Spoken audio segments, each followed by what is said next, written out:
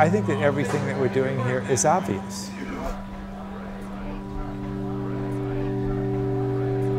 It's like Einstein said, it was easy to discover the theory of relativity. All I had to do was ignore a few basic axioms. What are they? One axiom is that you should segregate kids by social class. We don't do that.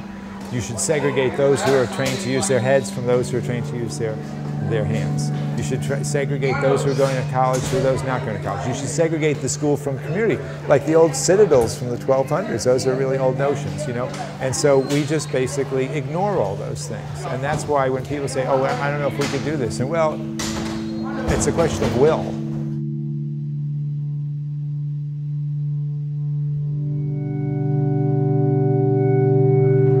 High-tech high is really a misnomer, okay?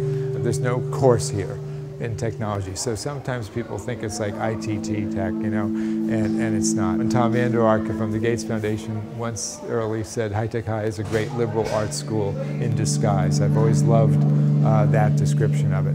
No, the purpose of technology is that they're tools, and the carpentry teacher in me feels that tools are sacred, and camera is a tool, just like a hammer is a tool, or a vice grip or anything else, and they're really great things to know how to use, because when you know how to use them, you can make things and do things and demonstrate to people.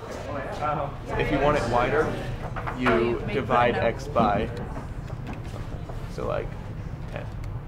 Ooh, that's perfect. I found this image by Basquiat that I really liked, so then I kind of broke it down into all possible math, which I pretty much just isolated parabolas and cylinders.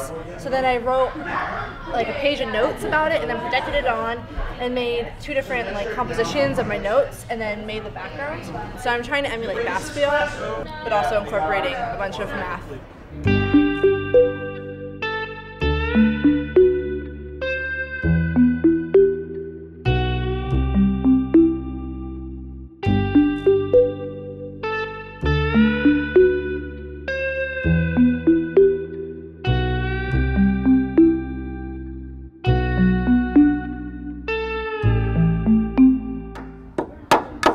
Part of the proposition is this is a place where you're going to find out who you are. And art, of course, is a really great way to do that. So if you think about the history of the United States over the last 100 years, every time the country gets in trouble, there's an investment in science, technology, engineering, and math. It happened in the 1880s, it happened in 1917, it happened in the 30s, it happened with Sputnik, it happened with GI Bill, and it's going to happen again right now because of the circumstance we're in. The downside to that is that there's an emphasis on science, technology, engineering, and math to the detriment of the arts. For us, we just say, oh, science, technology, engineering, and math, fine. That's what everyone wants to focus on. We'll give it to you. But we're going to load it up with art and design and conceptual work that kids do, because actually engineering and art are integral. Like standing on it. Yeah, it'll work once we have our turning group.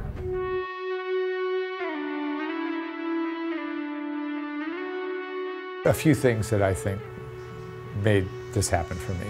One of them was I was a single unmarried dad in law school in my early 20s and with a toddler, and I supported myself as a carpenter, and right after law school, to my mother's chagrin, I got a job teaching carpentry to working class kids at the height of desegregation in the Boston public schools.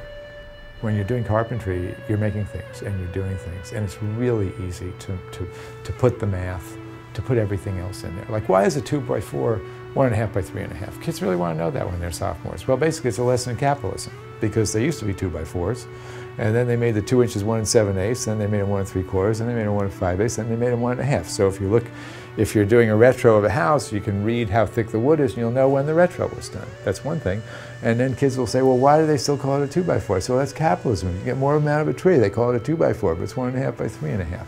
So you can study the world through almost anything, and I did that through carpentry.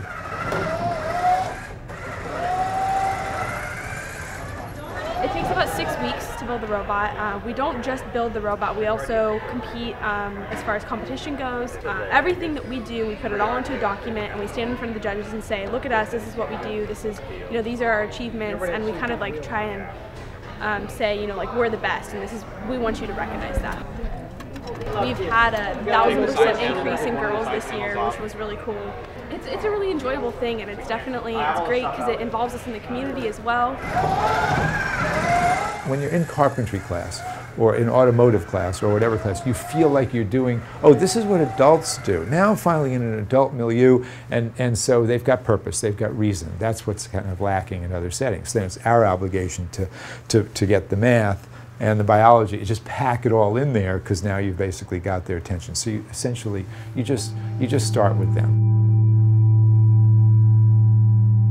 For me, construction, when I was doing inner city work, was really about urban planning high school, where kids are not specifically trying to become carpenters, but rather looking at the vast unmet needs within their own community, just like urban planners or community activists would, looking at the underutilized resources in their own community, and then using the school and the carpentry class, for example, as a fulcrum, where we're marshaling underutilized resources to meet unmet needs. So no, it's a social change agenda that you really get from doing this type of work.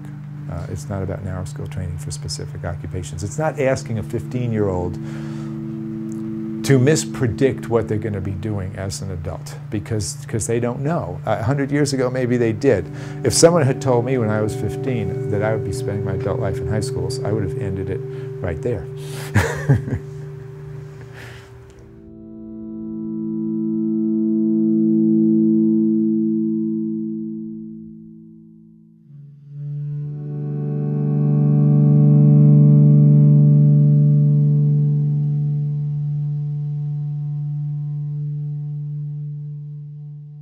Because of carpentry, I really care about space. I've thought about space really a lot, and I'm accustomed to schools where the architecture gets in the way. And I didn't want a school where we were going to try to do things despite the architecture. So what I love about this building is when you approach it from the outside, it's just a box. And then you come in here and you go, whoa. People say, this doesn't look like a school. I love to hear that. That's one of my favorite things to hear. They say it feels like a startup, like an incubator, something like that. So that's why we have all this glass. Why do you have glass? We get to see what's going on in classes. Kids get to see what's going on with each other, and you get to look at student work. This is designed for exhibiting student work. This is about curation as much as anything else.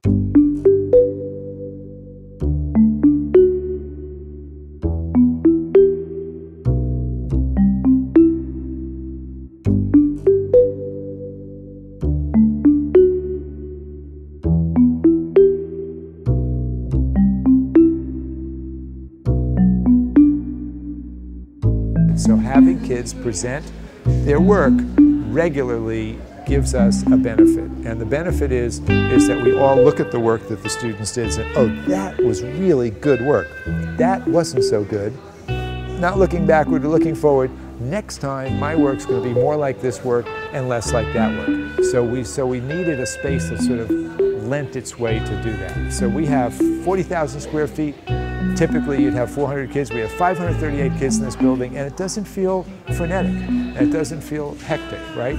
And people said, oh, you can't have all this glass because the kids are going to be at the glass and fooling around. There's none of that. And actually, instead of being in this little egg crate where kids can't wait to get out because they want to like go see somebody else, they see people coming by, and it's not a big deal. And also, we don't have adults' bathrooms and kids' bathrooms. That's not a small thing, that's a big thing. We just have bathrooms. So if you treat kids with respect, if you treat them like adults, if you enter them into the adult world, they will behave like adults. As Voltaire said, suspicion invites treachery. So it's basically founded on respect.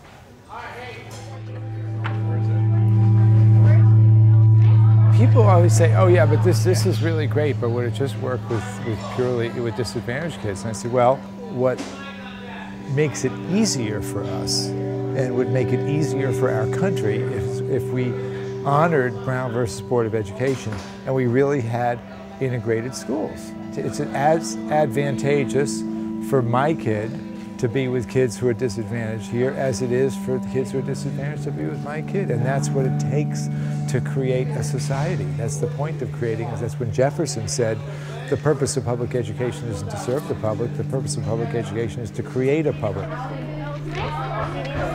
But it would be disadvantageous because it's more difficult when you've got kids who all go home and no one at the table went to college. So here we get the peer effect. We've reversed the peer effect. I got an example of that. I've got a dad who is a custodian at San Diego State who called me up, and his son got a full scholarship to a very elite private college and is just graduating. And he called me up weeping a little bit and said, remember what you told me when my son first came here 8 years ago? And I said, what was that? He said, you told me that he was going to be going to college. And I asked you what I needed to do. And you told me nothing. And you told me that we'd reverse the peer effect. And the pressure, the social pressure here is, you're going to college. Where are you going to college? So that makes it easier here than if we were, for example, right in the middle of Compton, where we only had the have-nots and none of the haves. And it's not because the haves are more, there's nothing more virtuous about them. It's just that it's beneficial to have an integrated school. I think that public education is our most precious public institution. Everybody knows that education is the one intervention that can most elevate you above social disadvantage more than anything else, and yet it's the least changed public institution in American society. That's the paradox that we deal with, and I hope that we come to terms with it. I really do.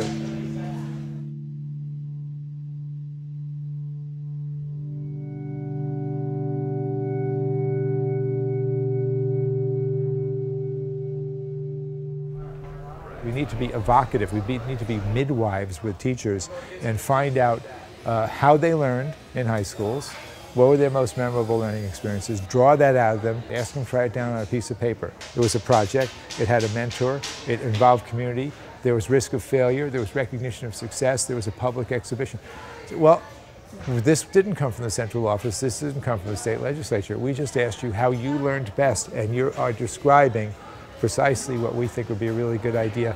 How, respectfully, I would like to ask you, does this comport with the way that you teach?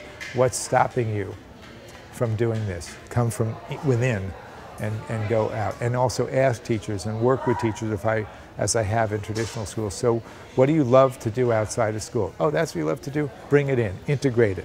Integrate it. As Hegel said, you could argue from any X to any other X in the universe. We can connect what you really love to do with the subject you need to teach, then you'll be more passionate. I mean, it comes to a definition of rigor. I think one misapprehension of rigor is that it's more content. A more nuanced misapprehension of rigor is that it's increasingly complex content. I would argue that rigor is being in the company of a passionate adult who is rigorously pursuing inquiry in the area of their subject matter and is inviting students along as peers in that adult discourse. That's rigor. That's why I say to teachers, you want to know how we know whether you're a good teacher or not? The sophistication of your kids' work. If your kids are producing work that's worth doing and that has lasting value and learning that's worth learning, you're a good teacher.